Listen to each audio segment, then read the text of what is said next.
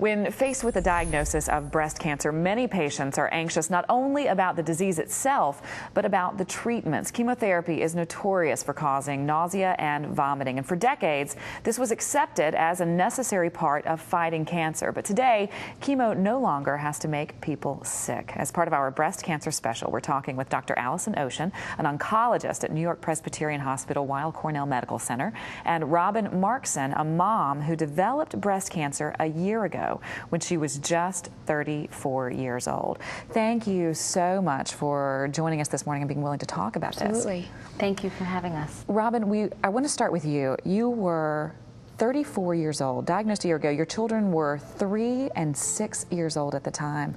You were in the prime of your life. Was this just an absolute shock? I have a very strong family history of a gene called BRCA, and my family carries the BRCA2 gene, so I knew that I had the gene.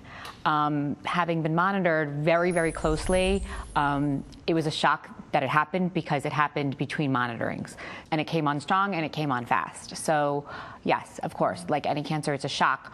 Even though I was told when I had the gene test that I had an 88% chance of getting cancer, I just, at the time, chose to watch it and wait. Watch it and wait, because you were still thinking about possibly having children. Exactly. I had 2 kids, and I was contemplating having a third, and I was 34, and I just wasn't even, I just felt like 34. Was young. Right.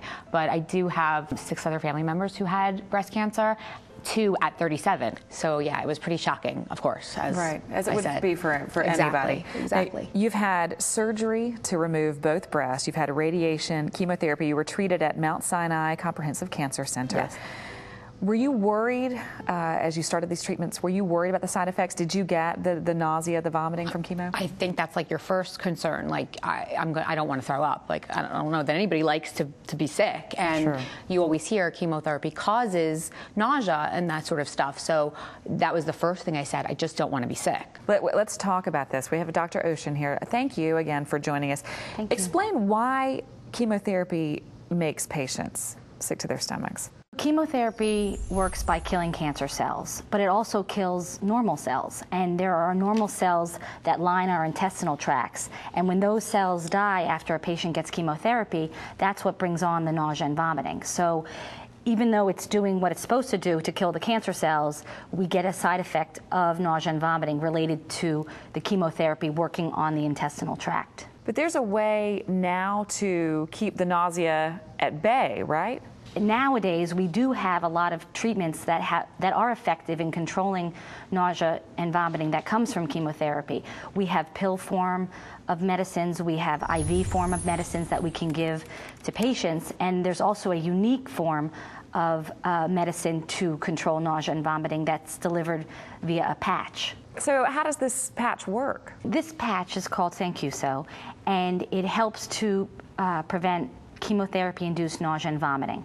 And how it works is it's a patch that has the medicine in the patch, and it's put on by the patient or by a caregiver, and it gives a steady delivery of medicine over 7 days to prevent chemotherapy-induced nausea and vomiting. Wow. And that's very important because when someone gets chemotherapy, and if they get sick from it, it can happen at various points during that process. So it can happen actually even before they even get to the doctor's office. That's called anticipatory nausea and vomiting. It also can happen the day that they get the chemo. They can get it, that's an acute phase of it. And then it can happen even delayed a few days later after getting the chemotherapy. So it can happen at any time during that process. So it's very important that we have a medicine that will last 7 days to prevent chemotherapy-induced nausea and vomiting.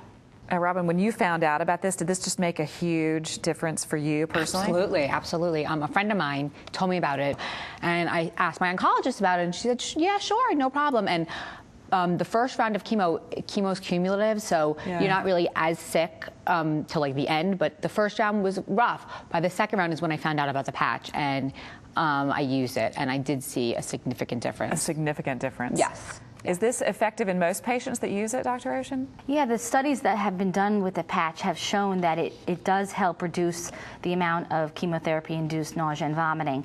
And what's very unique and special, I think, about it is that When patients are sick from chemotherapy, they don't want to put anything in their mouth. They don't want to eat. They don't want to take pills. They associate that with being sick, and it also can sometimes make them even sicker. So it's nice to have a different mechanism to deliver the medicine, such as the patch, where you get a constant infusion of it into your bloodstream. That's actually a revolutionary thing, because when patients get nausea and vomiting from chemotherapy, it affects them in many, many different ways.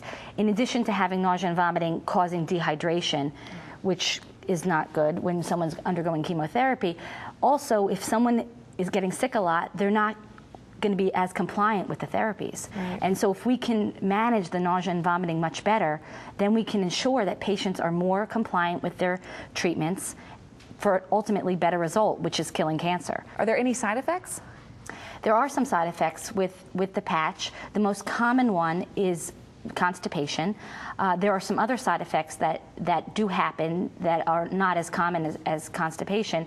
If you develop anything that's new or different, if you're on the patch, you have to talk to your healthcare provider about any of those side effects. But for the most part, it's very well tolerated, and it works. And it works. Now, once you had the nausea, Robin, at bay for you, was it just a different experience that second time around from the first time around? Absolutely, absolutely. I mean, there's always an adjustment period, but to know that you can actually get out of bed and not be concerned that you might have to run to the bathroom because you're going to get sick. You know, I don't want my kids to see that. I wanted them to see their mom and, you know, see me well. And so, yeah, I definitely felt like it helped a lot in keeping my life as normal as it could possibly be under the circumstances. Under the circumstances, which is a great thing to know that you can feel that sense of normalcy. Absolutely. Do you have any advice for women who may be now just dealing with a diagnosis of breast cancer, or women who are concerned? It's not a death sentence. I think women need to stand up and say, I'm here, I can fight it, I can win this battle. I think that women who develop breast cancer these days need to stand up and speak out about it. Not just about the prevention, not just about the raising of money, but about how they felt, where to go buy a wig, you know, how to do your makeup when you're feeling not so great or your skin gets sallow from the chemotherapy. I think that women would be more empowered going through this if they felt good about themselves. Right. Well, you are certainly an inspiration, and I'm sure you're making many women feel better about themselves just being here this morning. And thank you so much, Dr. Ocean, for being here with us as well. Thank you. It's been a pleasure having you both. Now, to learn more about preventing chemotherapy-induced nausea and vomiting, and for important safety information, visit sancuso.com.